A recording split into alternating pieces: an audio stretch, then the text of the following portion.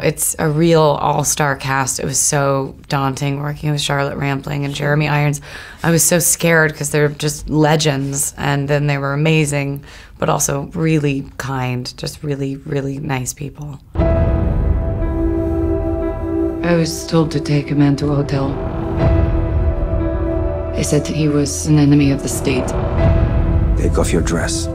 I thought it was really interesting when I read the script. There were so many different and unique takes on the life of a spy that's not very flattering and it's not exciting. It's a very brutal lifestyle, and she's an anti-hero. She's not a very expected hero. She's very flawed, and she's also a reluctant hero.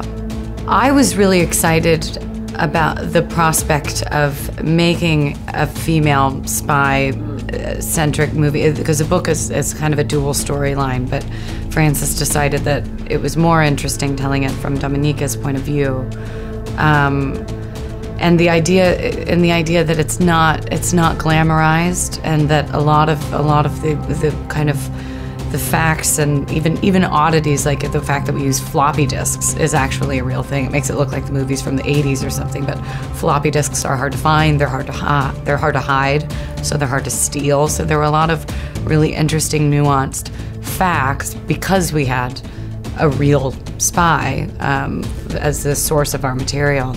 There was a lot of stuff that was really exciting to me, but he told me not to read the book. I started the book, but the book is kind of overly sexualized than the movie, so he thought I would get scared if I read the book. And also, you have to change so much when you make a movie from a novel anyway, that it could have just been confusing character-wise for me, so I really just went off the script.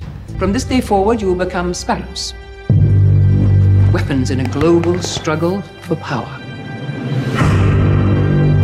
You'll be trained in psychological manipulation. The most challenging part was the ballet. It was just 3 months of 4 hours a day of training in ballet, and I have no skills whatsoever. I mean, that was the hardest part physically. The nudity was really something I had so much time to wrap my head around, because I knew that if there was only one way to make this movie, and that was going all the way.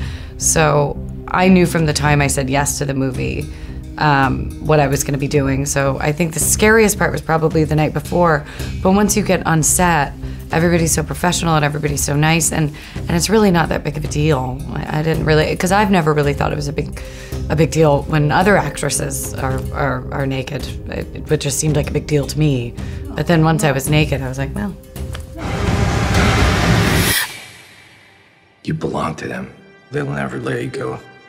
I'll find a way.